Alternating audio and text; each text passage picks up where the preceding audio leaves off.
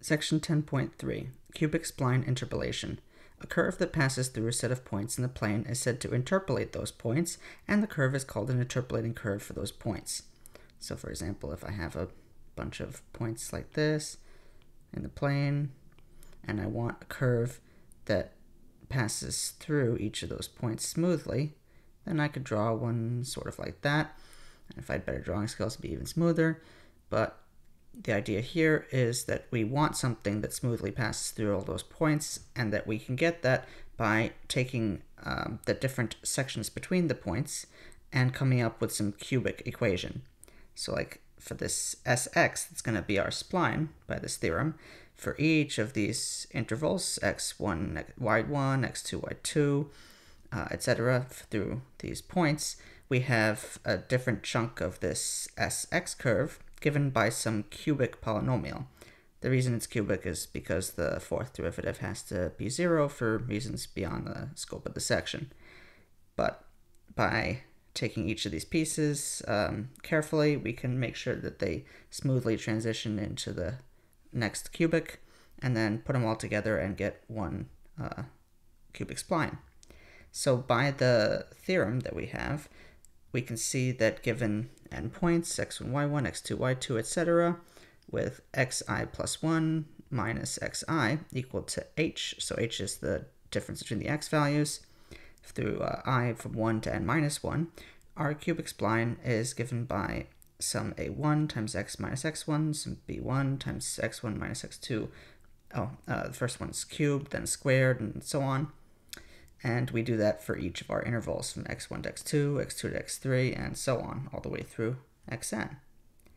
And the coefficients are what's important here, and they are given by mi plus 1 minus mi over 6h for ai. Bi's are given by mi over 2, and the ci's are given by yi plus 1 minus yi over h minus mi plus 1 plus 2mi h divided by 6. The di is just yi. The mi's are the second derivative of the spline at xi. So as we can see, the coefficients are determined basically entirely by these m's that come in here, this second derivative that pops up. So in order to come up with a unique cubic spline, we have to come up with some restrictions on the m's. And that way we can actually calculate something here. So here's a couple of standard restrictions, but these are not the only ones. The first one gives us the natural spline if we take m1 equal to 0 and mn equal to 0. So the second derivative of the spline is 0 at the endpoints. That gives us a matrix of coefficients over here times the m's that we can set equal to 6 over h squared times these rows of y's. Notice for each of them we have the exact same equality for the matrix because of our definition. It's just kind of the restriction changes the coefficients that are going to use to multiply the m's. So that was the natural spline. The other spline we could talk about is the parabolic runout spline. That spline reduces to a parabolic curve on the first and last intervals.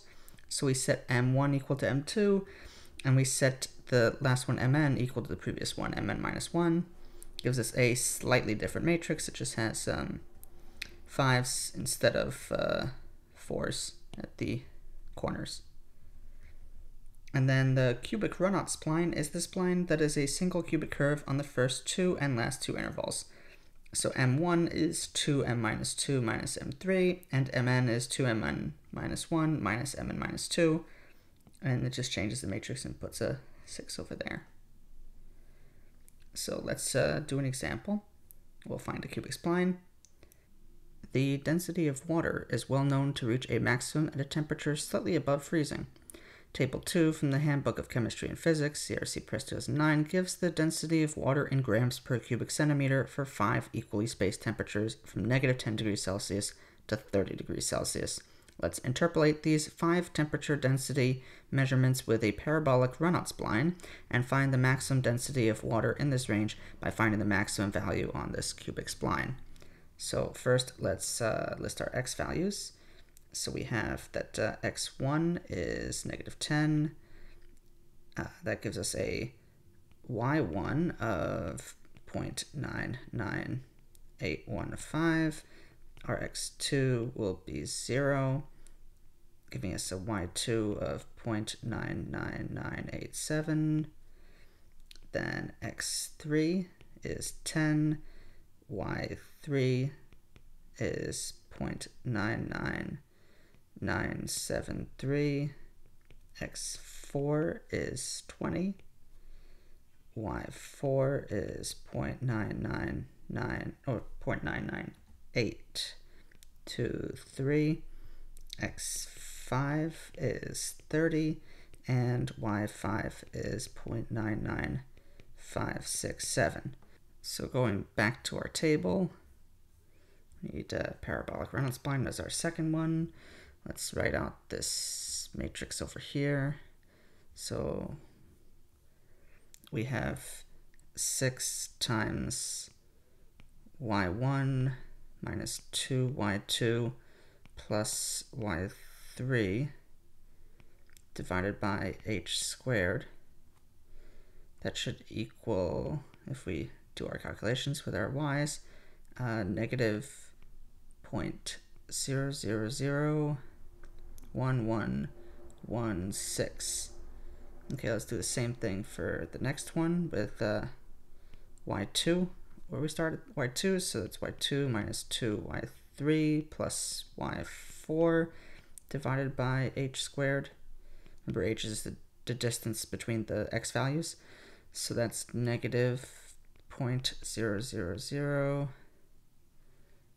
one more 0.816, and then let's do 6 times y3 minus 2y4 plus y5, and then we're out of y values, so that's good. Divide by h squared, and we get negative 0.0000636. So this allows us to set up an equation where we have 5 for the parabolic, right? We're setting up this right over here, and 1 0 1 1 0 1. Okay, good. So we'll take this matrix and we'll multiply that by m2, m3, m4, and set it equal to the values that we just computed, negative 0.0001116, negative 0.0000816, and negative 0.0000636. So then we can solve this matrix.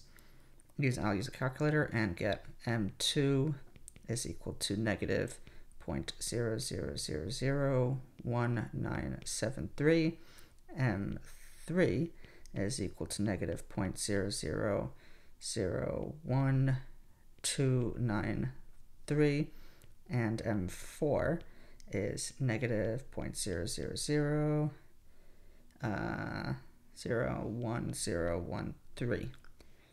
Then, because this is parabolic, we have m1 equal to m2, so that's going to give us m1 equal to negative 0.000011973, and m5 has to be equal to m4, so that's negative 0.0000113. So now we have all our m's, we can write out the spline Sx. So let's do that. So we have Sx is equal to, let's see, I need to skip the cube for the first one. So it's negative 0.00, 5 zeros, 987, x plus 10 squared when we compute the b coefficient, and then 0.0002707 x plus 10 plus 0.99815, and that's for the x values that are between -10 and 0.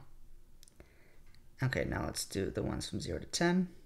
So that'll give us 0.000. I need 3 more zeros. 113 times x minus 0 cubed minus 0.000000987 x minus 0 squared plus 0.0000733 times x minus 0 plus 0.99987. And that gets us from 0 to 10.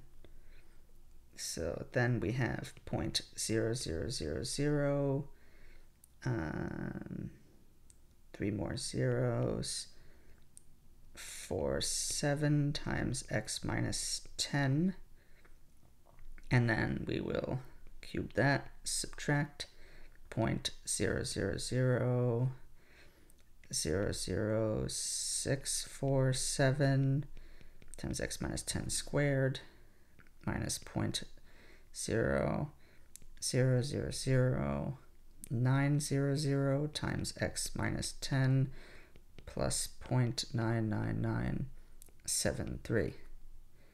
Okay, that's for between 10 and 20. Okay, one more.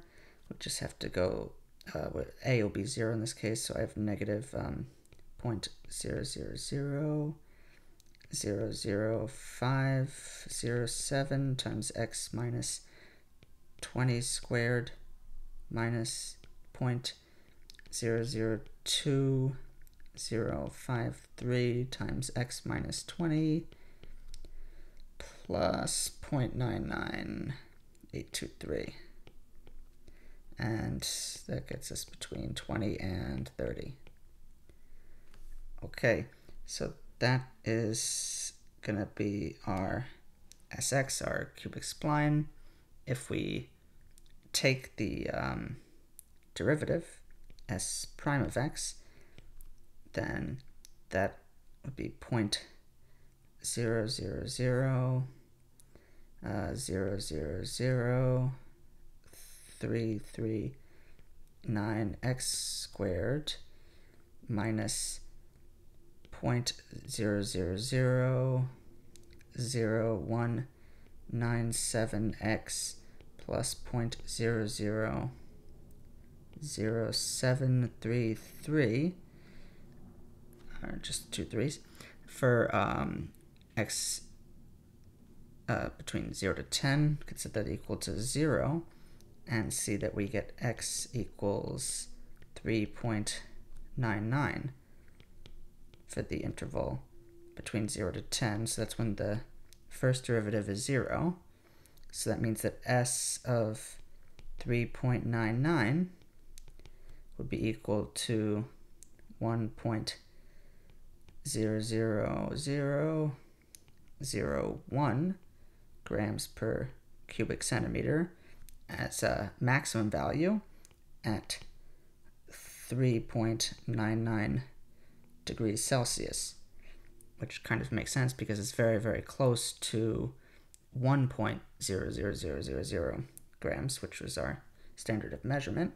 We could even take a quick look at the graph for a cubic spline. Let's see, it'd be something like this. Put 0, -10, 10, 20, 30.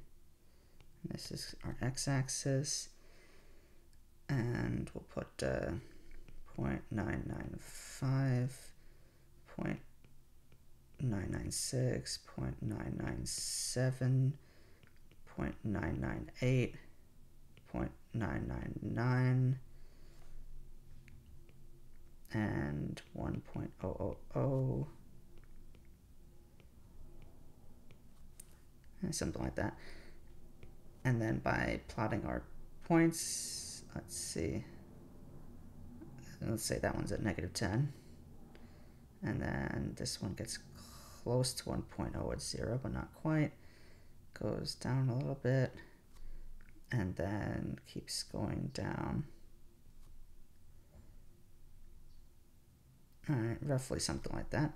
So then our spline goes through these points smoothly, like that, and we could see that the maximum is probably roughly around over here. It should actually go up maybe a little bit. Maybe I could draw that a little bit better.